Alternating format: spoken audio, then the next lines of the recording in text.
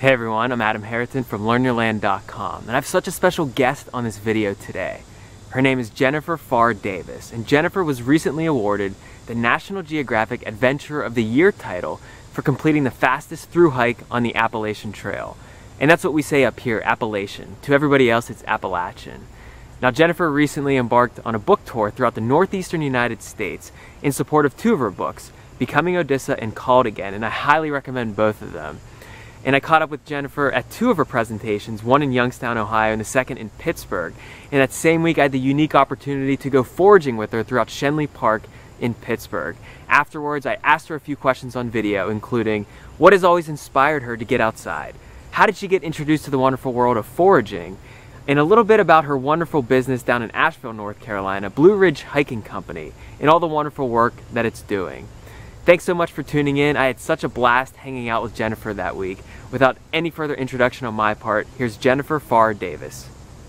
My name is Jennifer Pharr Davis, and I am a hiker and an author and a speaker, and we have a guiding company in North Carolina called Blue Ridge Hiking Company.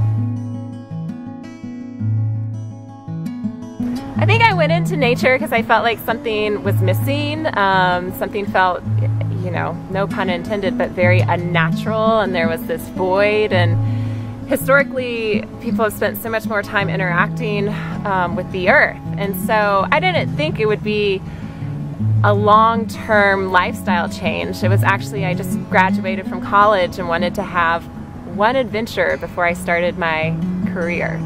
So I picked the Appalachian Trail, and I was out there for 5 months to finish it, and then that changed me and changed my life, and it's made everything better. And now I just can't imagine living without making the outdoors a part of who I am and my lifestyle. It was interesting. Like, I'm very grateful for recreation for getting me into the outdoors, because I love movement and I love the grace that comes with what I like to say dancing down the trail, because it becomes very rhythmic and meditative, and for me that was the introduction to a lot more of what the outdoors has to offer. And it's cool. I think it's taken me probably too long to get into foraging and plant identification and medicinal and edible plants, but now I just feel like it's an important part of knowing where you're at and also who you are. And it's just like going around your home. Like, you want to know what's in your home, you want to know about the furniture, you want to know about the books or the music. And when I'm on the trail, it's my home, and I feel more at home if I know the plants. I feel more at home and more confident if I know how to take care of myself on the trail. For example, today we talked about plantain, which is super common in the outdoors, and I remember the first time I got stung by a bee and realized that I could take a leaf and chew it up and put it on the bee sting, and that would help. And that was so simple but so empowering. So I feel like foraging is a lost language that we all should know, and it's almost going extinct, and so it's really important to me to try to learn as much as I can for my own benefit, but also to pass along to my daughter and others who are interested.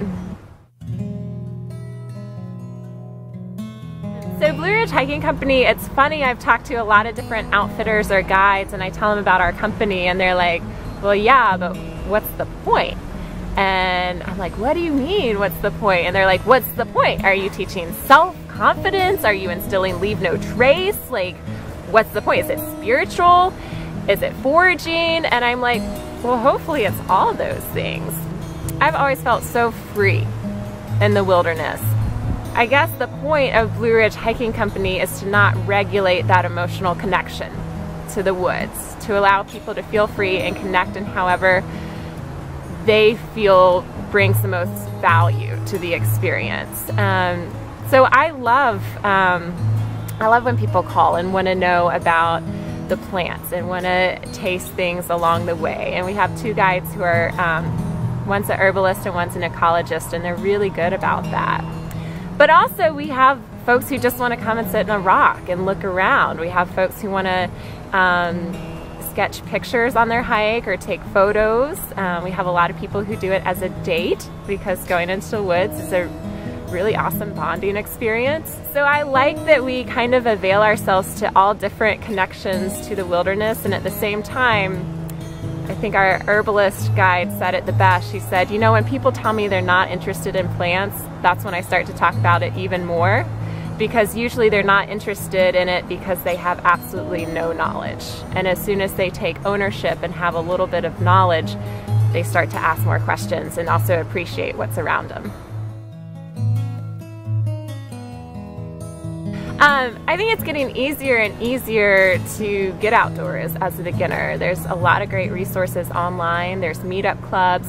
I'm a big fan of trail clubs. If you live on the East Coast, most people don't know that the Appalachian Trail is actually maintained by 31 regional trail clubs. And they do trail maintenance. They'll also do plant walks for identification. They also do beginner hiking and backpacking trips and skills.